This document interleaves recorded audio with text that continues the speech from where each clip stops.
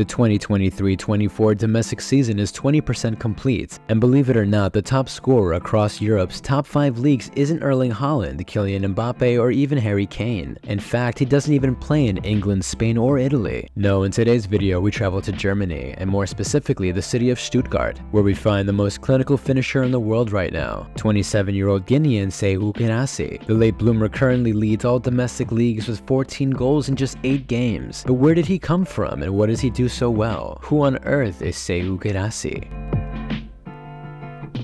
Well, the story starts in the sun-soaked city of Arles, France, where Guirassy was born to parents of Guinean descent. But despite his African roots, Serhou began his international career as a member of France's under-16s, under-19s, and under-20s, while ascending from Laval to Lille and back down to Auxerre. By 2018, he had earned himself a move to Cologne in the Bundesliga, but German football proved difficult for the forward, with Guirassy failing to register a double-digit goal tally in all 3 of his seasons at Cologne. And while he joined Amiens in France in the winter of 2019 and managed to score in virtually a third of the games he played in, Guirassy left both of his last 2 clubs off the back of disastrous relegations. But his fortunes would change at Stade de Reims as he finally managed to break the double-digit threshold, and even scored against Chelsea in the Champions League group stage. He would return to Germany last season on loan at Stuttgart, where his 11 goals and 22 appearances would force the Baden-Württemberg club to make his move permanent. Which brings us to present day. Now aged 27 and in the prime of his career, Guirassy has absolutely set the league on fire, scoring more goals than Harry Kane so far and doubling Victor Boniface's total as well. He's managed those 14 goals from a total of 31 shots, which means Guirassy is scoring on 42% of his total attempts, a shot conversion rate that blows Kane and Boniface's metrics out of the water, stats that actually appear unsustainable, especially when you consider Serhou is overperforming his XG this season by a margin of 86%. Numbers that suggest Guirassy isn't just a great goal scorer, but also a scorer of great goals, with his incredibly nimble feet and unusual surprise given his powerful 6'2" frame and aerial ability. The former French forward resembles the playstyles of old-school number 9s that used to dominate world football, while still mustering up the impressive passing percentiles the modern game demands of its forwards. But make no mistake, Guirassy isn't a supplier of goals. He lives in the penalty area and evicts any defender who gets too comfortable around him, as evident by the bright red areas of this season's heat map. He dribbles around goalkeepers as if they were training cones and chips shots into the back of the net with unshakable confidence, an attribute you wouldn't expect from a player on a team that just barely escaped relegation last season on goal difference. Stuttgart entered this season as relegation favorites but are currently enjoying their best start to a top-flight campaign in 28 years, a position that would be unthinkable without their star striker, especially when you consider that Guirassy leads the entire team in total goals and assists, take-ons leading up to goals, as well as total shots on target, attacking metrics in line with some of the best possible percentiles a forward could aspire to in several categories. But perhaps the most insane Guirassy stat is the fact that he's averaging a goal every 45 league minutes, which has left many Bundesliga fans wondering how Stuttgart will fare without him, given Serhou came off the pitch last weekend with a hamstring injury in their 3-0 win over Union Berlin, a victory he scored in, of course. Early chatter in and around the club suggests he'll be gone for several weeks, and while backup striker Dennis Undav has been nothing short of spectacular given his limited minutes on the pitch this season, there's little chance he'll replicate the form of the first player to ever score 14 goals in the first 8 games in the Bundesliga season, and we shouldn't expect him to. We've just been witness to history, and for the sake of German football and Stuttgart fans alike, let's all just hope that Guirassy gets the opportunity to finish what he started.